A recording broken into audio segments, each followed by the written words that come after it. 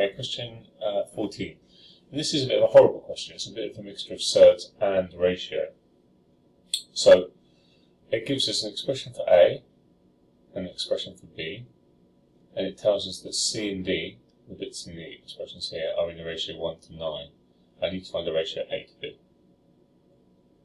So there's a couple of ways of doing it. There are several ways you can do it. But if I look at B, that's the square root of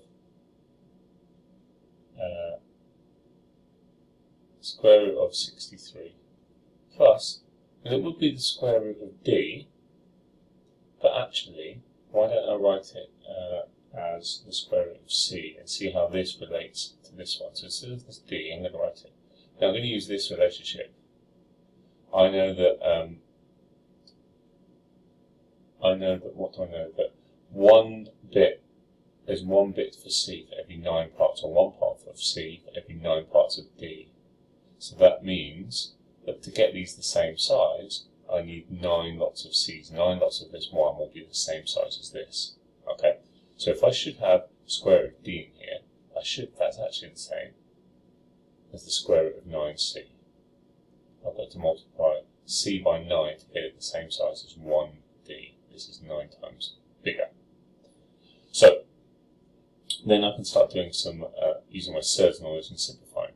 Square root of 63 is square root of 9 square root of 7 plus square root of 9 the square root of C. So I just split this up into a 9 times 7 and I split this up into a 9 times C. Well, square root of 9 is actually 3, so that makes 3 root 7 plus 3 root C. And if you spot now, this looks kind of similar to this up here, except everything has been multiplied by 3. So if I take out a factor of C, that is really saying that B is equal to 3A. That's what it's saying. That's what this expression is saying. So if B is equal to 3A, then, well, if I write the ratio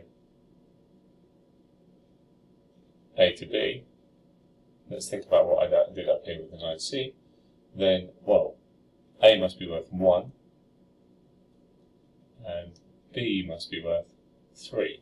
It takes me 3 A's to get to the same size as B, so therefore A is going to have 1 part in our ratio, and B is going to have 3 parts. It's a pretty nasty question, it's pretty annoying, it's a little bit tricky. There are some other ways to go about it, but kind of this one for me seems the most straightforward.